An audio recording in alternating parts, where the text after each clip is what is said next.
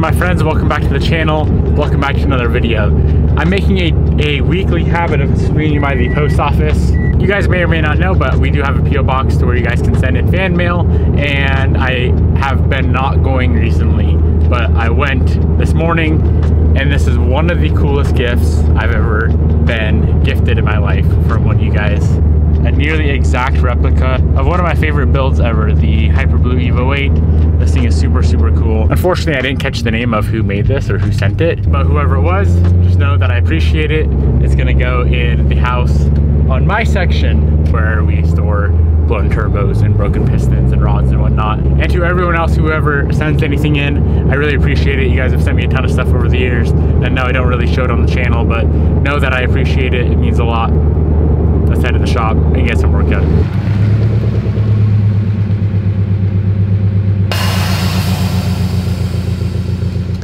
So we have a few different tasks to get done today. Number one, we need Bobbi's Evo 10 100% done by the end of today. We are painting, as far as I know, this weekend, and Bobbi does want a few things changed with the car. We'll discuss that later. So that's first thing. Second thing is we're gonna finish tuning the Evo 10 as well, this car here, and that's about it. So let's just get started working on cars.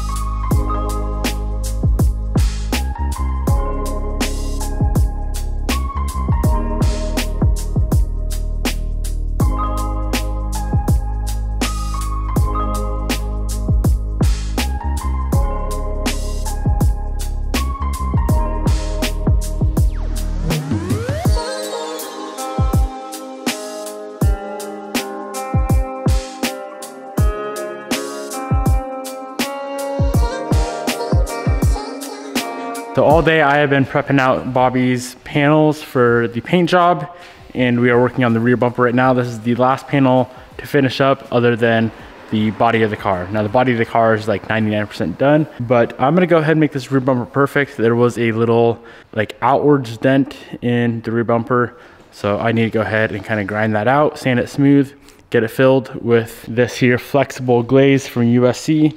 This stuff is made for plastics and bumpers and works perfect.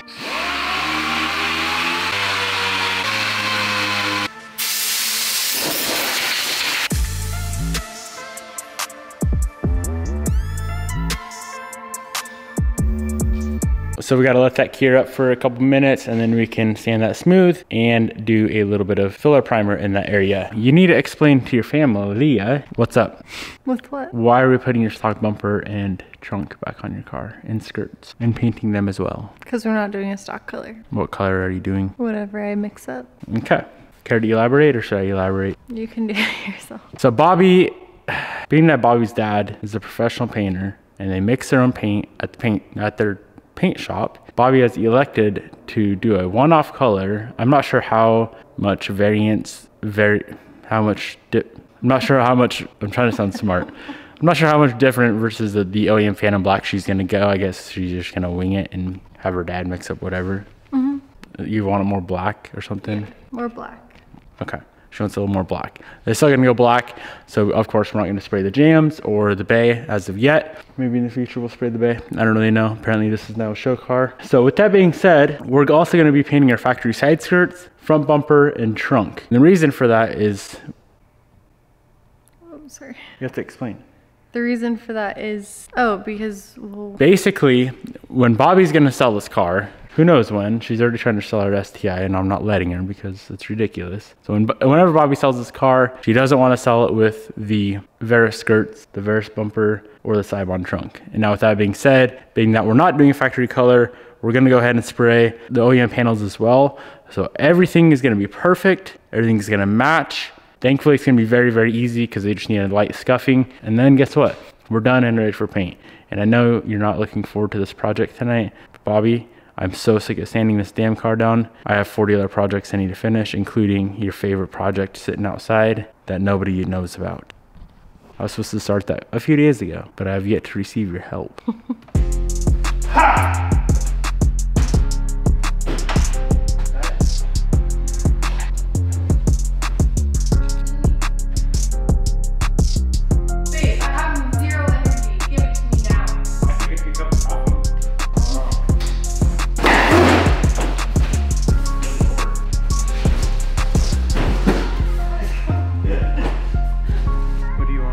Bumper's in good shape. It has some whack FQ 400 vent that nobody likes.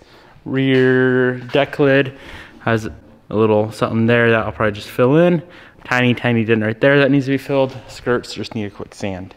So Bobbi, pick your poison, grab some 600 on the DA, and knock it out.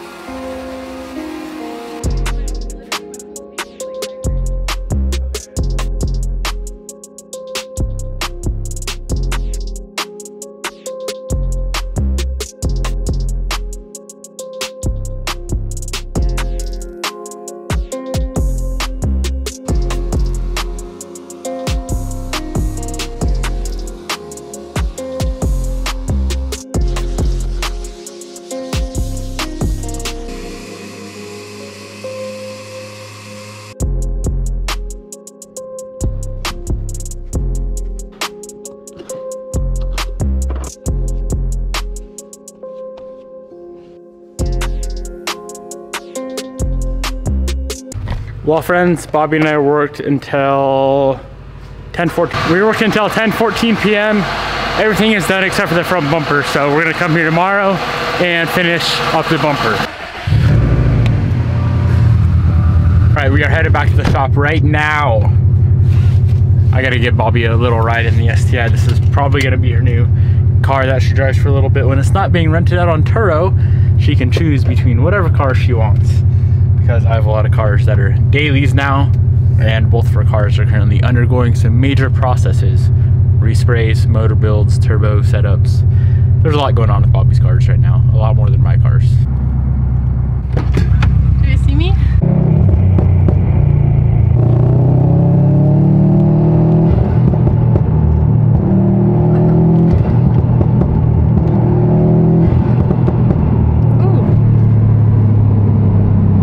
All right, let's go ahead and knock out the body work we need to do. Just a little bit on the rear bumper. We got to finish that up from last night, and then a little bit on the trunk as well.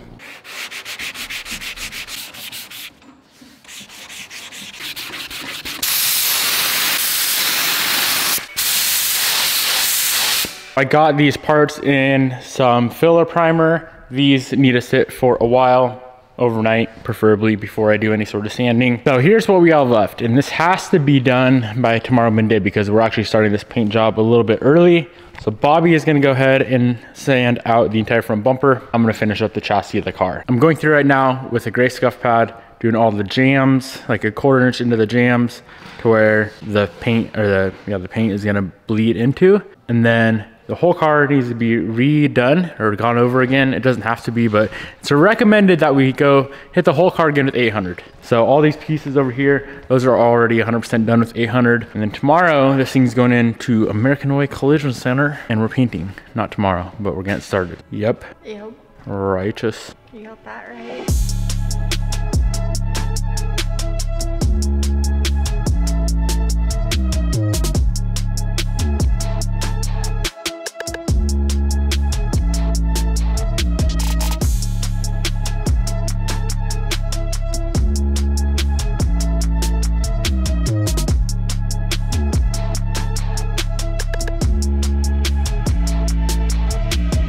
Roughly, I would say about 100 hours later, we're done prepping this hunk of poo.